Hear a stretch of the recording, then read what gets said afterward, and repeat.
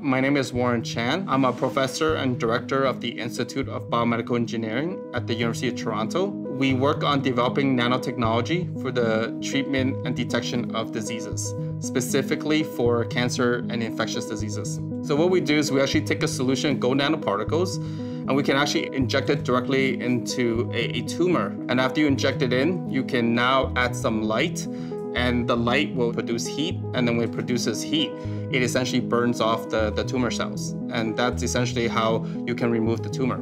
The other application people are talking about is in the same light. One is during surgery. So when you have cancer, a surgeon goes in and cuts off the tumor.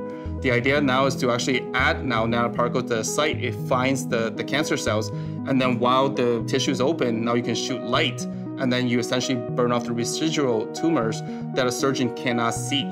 You can actually take a GO nanoparticle and use it as a template. You can actually put molecules on the surface, could be polymers, proteins, and what you can do is you actually create a shell that's an organic layer. And afterward, you can actually remove the GO nanoparticle. And then after that, you can now store your chemotherapeutic drugs in the center of the nanoparticle, inject it into the patients, and you can design it so that it only releases the drug at that final site. And the reason we want to use that templated approach is because the GO nanoparticles can design in different size, shapes, and chemistries.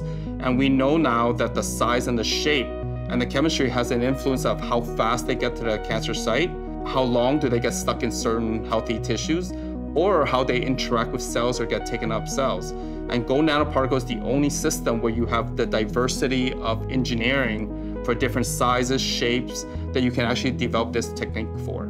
So my lab and a number of other labs, what we're trying to do is develop a blueprint, right? So if you have a cancer that's at stage 2, what's the design of your nanoparticle? Is it a 50 nanometer or an 80 nanometers? And so this is what we're actually doing, is trying to now design a library of nanoparticles, inject it into, right now, a mouse model with a tumor, and we can actually now map out which design fits best for which tumor size or tumor type or tumor stage.